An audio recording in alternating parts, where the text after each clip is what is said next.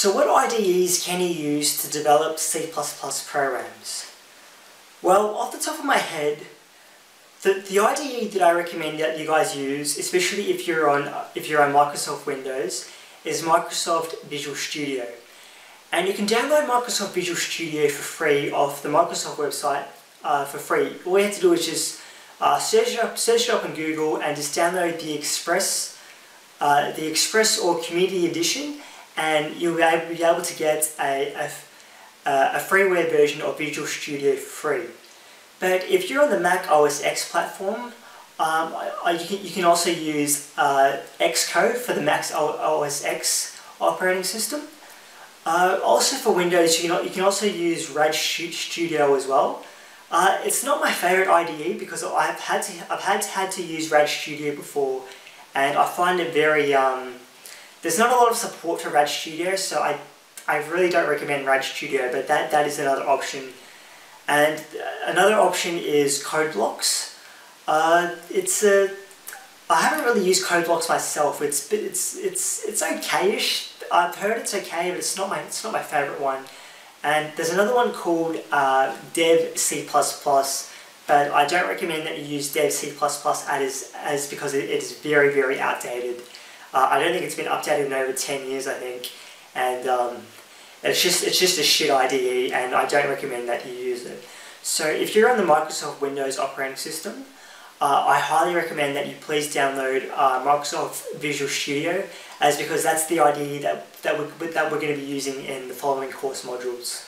Okay guys, to create a project in Visual Studio 2019 edition, Visual Studio 2019 is the latest version of Visual Studio that's currently out on the market.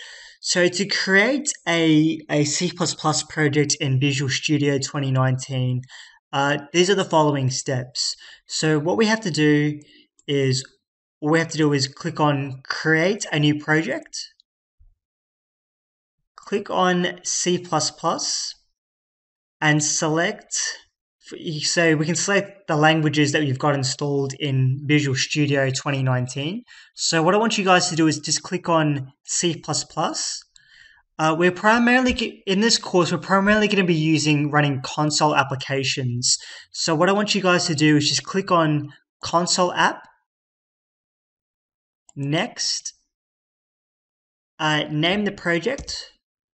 So in this example, we'll call it Project Test. So you can name it anything you want, and just click on Create.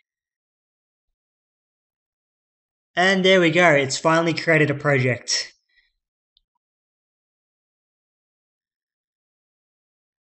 So by default, it's created a Hello World basic project. So if you just click on, what you can do is you can just go up the top here. Press. You can either choose Start Debugging or Start Without Debugging. I prefer the second option of starting without debugging. So just press Ctrl F5 or select this option here, and the program will run. There we go, guys. So that's how to create a project in Visual Studio 2019 edition. Attention computer science and engineering students. Are you tired of falling asleep in class while your lecturer spills out C++ gobbledygook? My name is Sahil Bora, and I'm the founder and proprietor of the C++ Better Explained website. What I'm offering you guys today is my 87-page book that outlines how to quickly and master the fundamentals of the C++ programming language. If you've been searching around for free YouTube videos that haven't made any sense at all, or free C++ tutorials online that have made you want to gouge your eyes out, my book will put all of that to rest today, because my book is written in a straightforward and direct manner using my learning tools such as Analogies for Dummies, visual code diagrams, and simple code documentation that will get you learning and understanding the C++ programming language in a matter of days. The book is $9, and what I want you guys to do is to click on the green button below and pick up a copy today. You will not regret this at all.